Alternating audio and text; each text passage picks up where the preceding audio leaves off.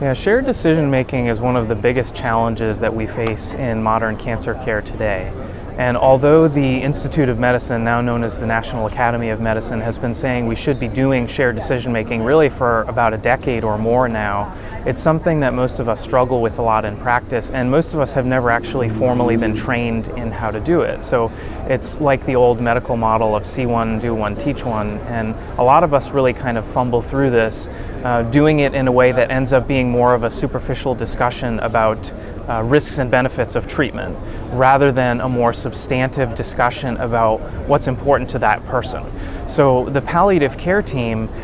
which includes folks who have specialized training in difficult communication and eliciting people's goals and values and preferences, really can be helpful in facilitating shared decision making in cancer care, especially in those situations where we're quite uncertain about what the outcome is going to be. Maybe the prognosis looks statistically poor, but we're still hoping there could be a good outcome, or maybe a risky treatment like stem cell transplantation. This is when we really need to elicit people's goals, values, and preferences, and then tell them more about the risks and benefits of treatment, but to map those up with what they say is important to them, and then help figure out together what the right treatment may be.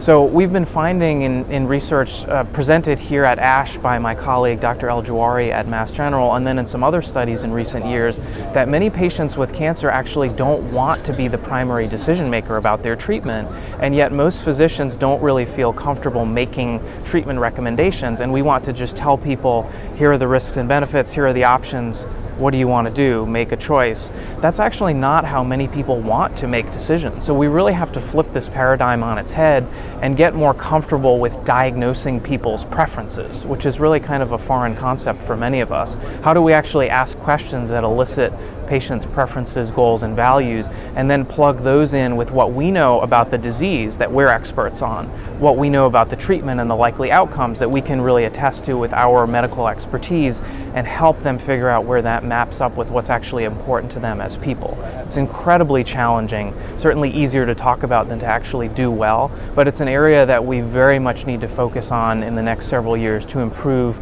patient-centered care and truly personalized care, where the treatment that's recommended and prescribed really matches up with the goals, values, and preferences of that person.